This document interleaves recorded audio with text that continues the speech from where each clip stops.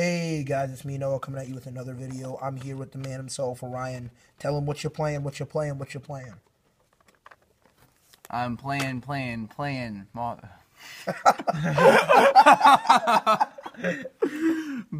Monarchs. I'm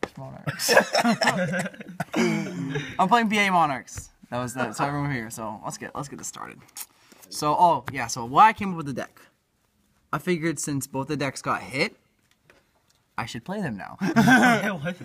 Together. So let's see.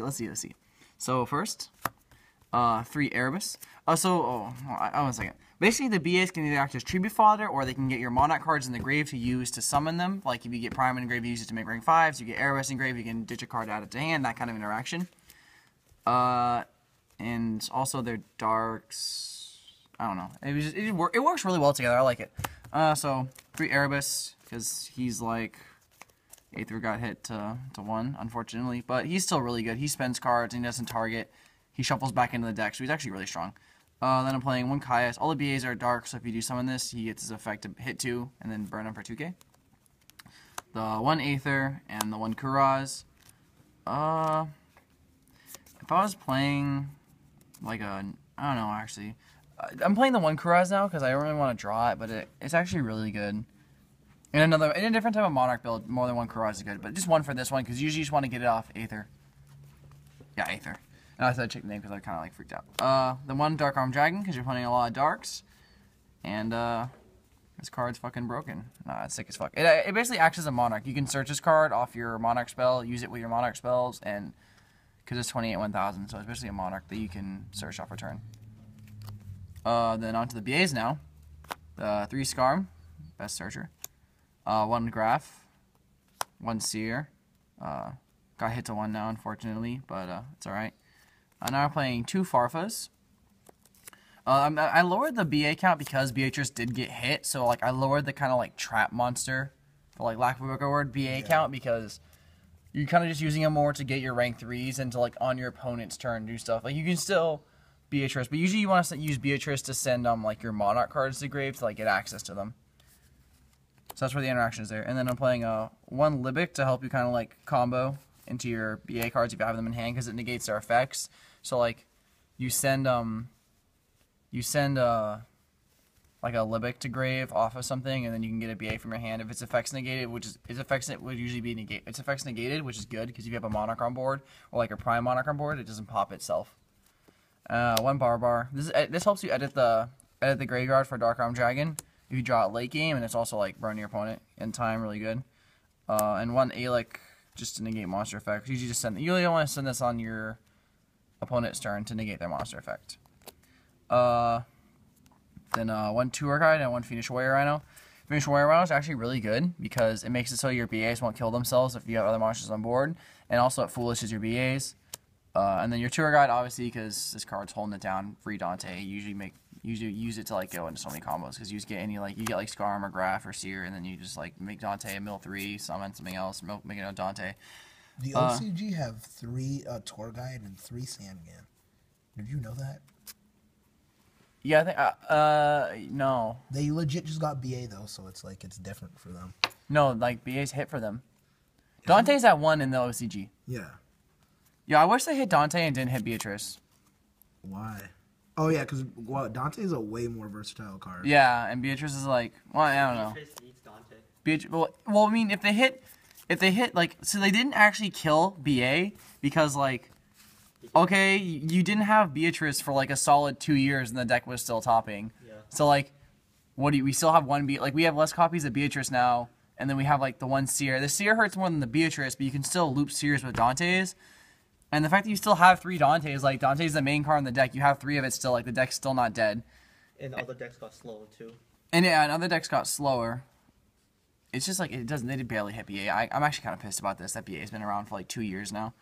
The speedrun engine, just to make more Dantes. Then I'm playing 2 Adia and 1 Yugioh. This gives you the extra normal summon, the tribute fodder if you need it. You don't always want to see this. But when you do see it, it's good because it gives you tribute fodder with the Monarchs. So that's really good. Then on to the spells now. 3 Allure, because you lost Pantheism, but you have 3 of this now. So, and since you're playing the BAs and the Monarchs, this is where the main interaction comes, because they're all Darks. So your Allure is almost always live in your hand. Then you're playing 3 Tenacity to search your Monarch spells. And the rest of the Monarch spells are all just 1-ofs. We're playing 1 Return. You use it to search your Dark Armor and your Monarch cards. 1 Pantheism, 1 Domain, and 1 Stormforth. And then the last spell I run is 1 Foolish Burial. It's basically like send your BA, it's really good. Send your BA, send your Monarchs. Now onto the traps. I'm playing 2 Prime and 1 Escalation. Wait, they came in super? Prime? Yeah. OTS 2. Oh, shit. So 2 Primes, because this is the best monster in the deck, and 1 Escalation, because you don't have Aether anymore, so you can just Escalation, then summon Erebus on their turn to, like, spin their stuff for free, and then it, like, loads your graveyard up. It's really good. And actually, you usually want to use, like, 1 Prime to go, I don't know, I might bump Prime up to 3, because I always want to have 1 to, like, recycle your Monarch spells and traps, because you actually burn through them pretty quickly if you Escalation and stuff and go on your opponent's turn. Escalation's really good. Into the extra deck now. Still 3 Dantes, holding it down. This card's self-explanatory. 1 Leviair for combos. 1 Alucard. I don't have Break Sword, and I don't have Grand Pulse for some reason. I don't know. I just like your opponent. Like the fact that Subterrors are also a thing. You can hit their set monsters if you do run into Subterror, so that's nice. The interaction there. And then 1 Downard.